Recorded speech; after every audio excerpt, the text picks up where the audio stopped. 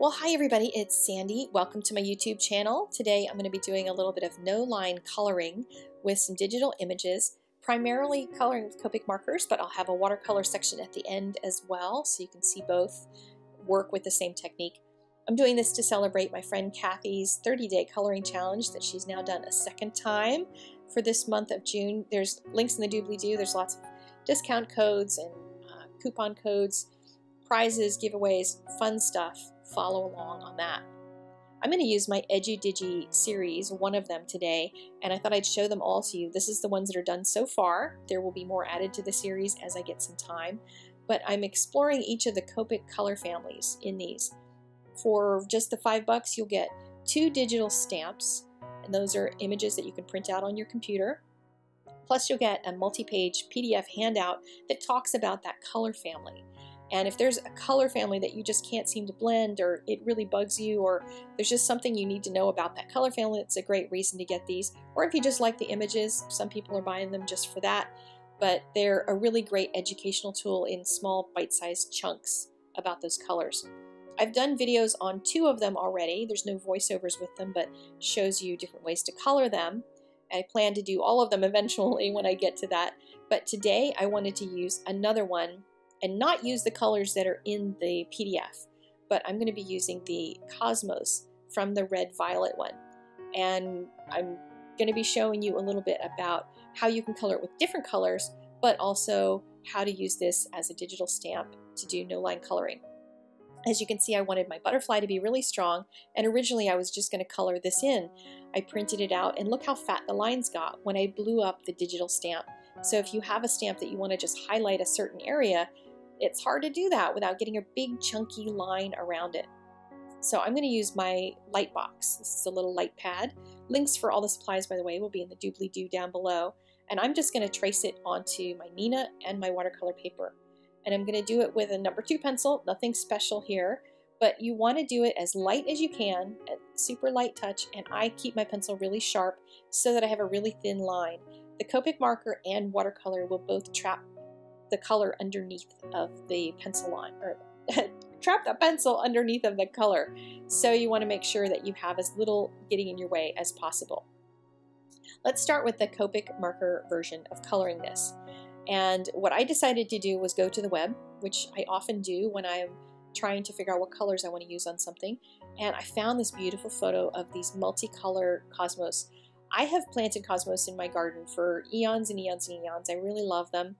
And I once in a while will get one of these. And like all the other ones are single color ones or something, or the ones, there's cosmos that have color just around the edge, so they almost look like every petal is burned a little bit with the darker color. They don't look burnt, but you know what I mean. And I once in a while will get one of these, and I found out it's a rare adaptation that cosmos make. But look, somebody apparently had a whole seed pack that planted them some cosmos that were all multicolor like this. So I've just picked out a couple of different ones that I wanted to try on this card. So when I took my digital stamp and blew it up, I used there's a whole bouquet of these flowers in the digital stamp, and I just blew them up really big. And then I wanted to have the butterfly kind of fluttering across them.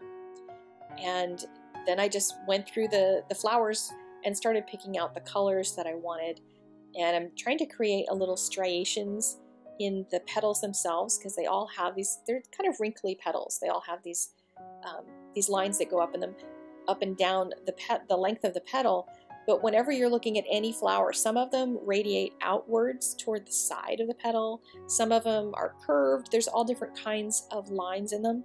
So it's fun to look on the web and see what kind of interesting flowers you can find and what the petals actually look like and how you can make them look a little bit realistic. Now you can probably tell that was one of the yellow flowers, but now I want to do that pinkish purplish one off to the right hand side. So I'm looking on my hex chart, which is also available on my blog, to try to find some colors in that color range. So I'm going to pick a lighter pinkish color and then a darker pinkish color and try to figure out how to make a color that's going to match, approximately at least, that flower on the right hand side. And that's one of the things that the hex chart has really helped me with. And I originally developed that just for me. I wasn't really intending to make it a big deal to share. I just wanted to compare some colors for myself.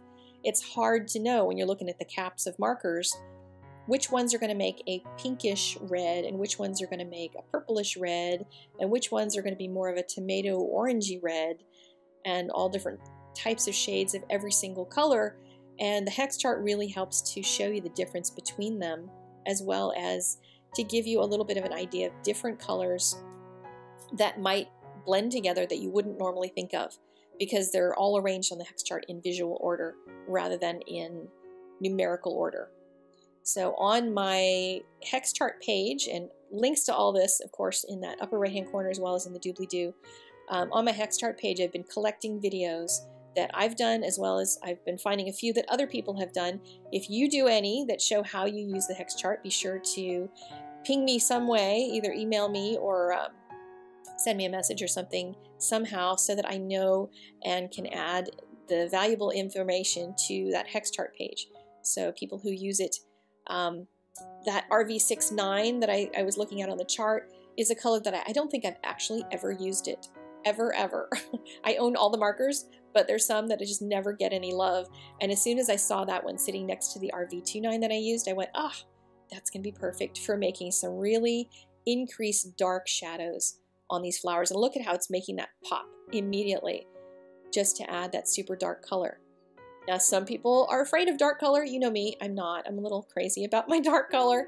And I decided to, even instead of using the brown that I used on the first one, I thought, let me try this dark reddish color for the inside, because those insides of those flowers, when you zoom way in, which that photo is not zoomed way in, but when I zoomed way in, I could see there's a little more reddish color in there than just the brown. And different ones have different amounts of it. Some of them have small centers, some of them have wider centers, but they all have a little bit of that pinkish brownish color mixed in the two of them. Now I wanted to do one of the white flowers, and I started adding first my shadows. And I'll show you why as this goes on, because if I had ended up using the grays after I did all the stripes, like on these other flowers, I did all the striping first and then I added the shadows, then the gray would potentially pull some of that color in. So if I colored and touched the gray marker to some of that red in the stripes on that red and white flower that I'm coloring, I would probably pull some of that color through the flower, and I wanted the petals to remain pretty white. But the shadows, you can see, are going all the way through the yellow and the red areas. So when I go over them with the actual colors that are in those stripes, those shadows are still going to show. Because you can see there, I'm getting some depth in that gray, those gray spots in my yellow, even though the gray was colored first. It'll be a little less obvious on my reds. But you can also see that I'm making little jumps right there where the red stripes can kind of go around different parts of different petals. So you can add a little bit of fun to them by making those sort of differences as you're going around a flower petal. And that's just when you're doing flower petal stripes like this, though. But most people don't do crazy flower petal stripes. It's hard enough to do a flower by itself. But I hope this inspires you to try some multicolor flowers at some point. I will have a link in the doobly-doo to this photo as well, and have it posted on my blog so you can see what I'm doing. Now the oranges, when you look at the oranges, you can jump over to the reds to do some shadows and some darker colors, and that's what I'm going to try for first, because I wanted to push this orange flower more toward the red than toward the browns. And on the hex chart, it kind of shows them closer to the browns, but without having it in 3 dimensions, it's not possible to have every color that could be next to every other color on one chart. I would love to have some sort of a 3D model. That would be amazing. I have seen it on some watercolor websites, some sort of modeling that they've done to try to, build color families and stuff for paints and when they do the manufacturing and stuff, but I don't know how to do that. So you get a PDF with a flat chart to color in the hex chart package that you buy.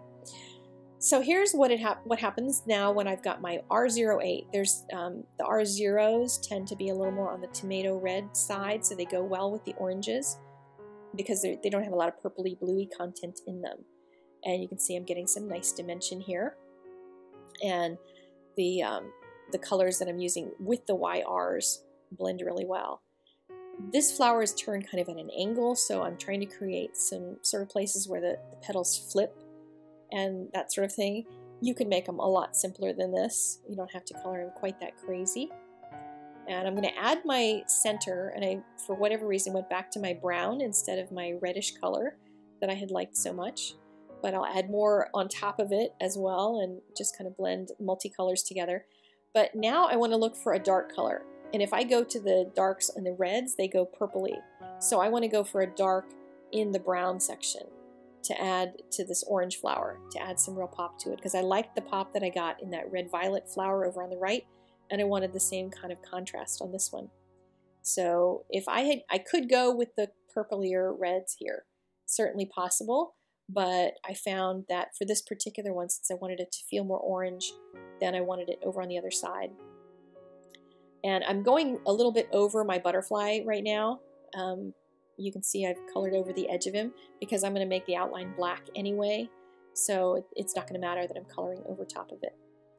And here I decided that having a little bit of differentiation in the centers, pulling out that dark color from the center into the division between the petals really made a difference.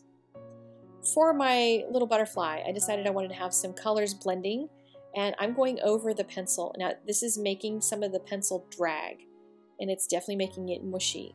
You're not going to see a lot of that once I get done because I'm going to add a black outline, but I went for a BG15, YG13, a Y13. You notice all the 15, 13, 13, 12s.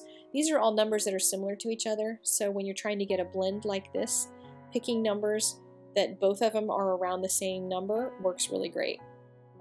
Now these are my new Copic Multiliner SPs. That means the SPs are replaceable. You can replace the ink and refill the ink. You can replace the nibs and stuff.